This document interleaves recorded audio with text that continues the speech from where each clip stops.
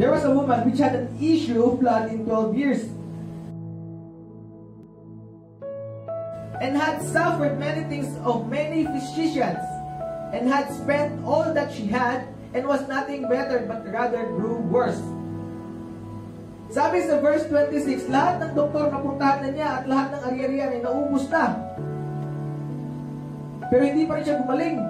Sa halip, time to time, the problem are getting worse. Itong verse na to ang nagpapatunay na kahit gaano ka kagaling na doktor, may mga sakit ka pa rin na hindi mo kayang gamutin. Na tanging Diyos lang ang kayang gumamot. Sobrang dami pong magagaling na doktor sa mundong ito. Pero bakit kahit isa walang nakagawa ng lunas sa COVID-19? Italy, France, Germany, United Kingdom, Canada, and even Switzerland. All of them are the top 10 nation that has the greatest doctor in the whole world. Pero all of them din ang naging isa sa pinakamataas na cases ng coronavirus sa buong mundo. At nung nag-search pa ako, tinignan ko po yung top 1 na may na nation na may pinakamagagaling na doktor. Kinilabutan po ko na hindi yung balahibo ko na nakita ko. Kasi ang top 1 po na nation na may pinakamagagaling na doktor ay ang United States. United States is the top 1 that has the greatest doctor in the whole world.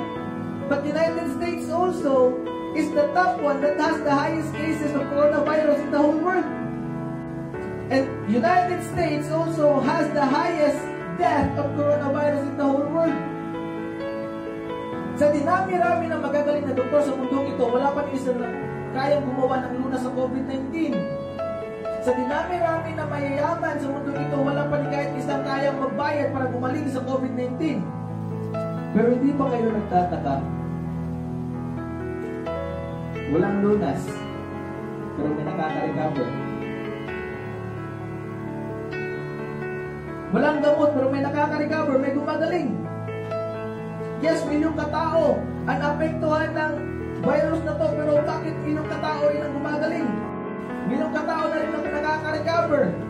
Katulad ng kanta, even when I don't see that you're working, you're still working. Praise God. Even when I don't feel that you're working, you're still working.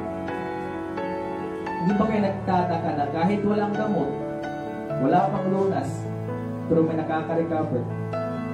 Ito lang po ang patunay.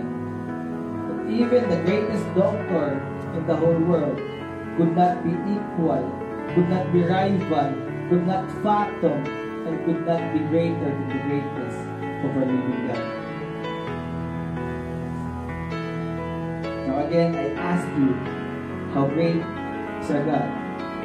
Ang imposible ay wala sa vocabulary ng ating Diyos.